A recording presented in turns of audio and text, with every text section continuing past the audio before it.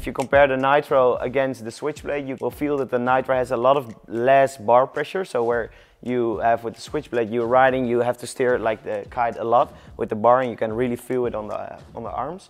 And with the Nitro, this material is way lighter, so way easier to turn the kite, so that makes the kite a lot faster as well. It will make the loops go faster, you can boost higher because the kite sheets up like way easier. And overall, what I felt was that the Switchblade had a little bit less jumping ability. So the Nitro goes a bit higher, but the Switchblade is like super easy to handle and is more specified for people who like to do free riding as well. So it's more a kite you would give to someone to just jump and have a really nice cruise on the water, and the Nitro is more of a kite which you give to someone who wants to improve his big air skills and do massive extreme loops and anything else. So that are the two main differences.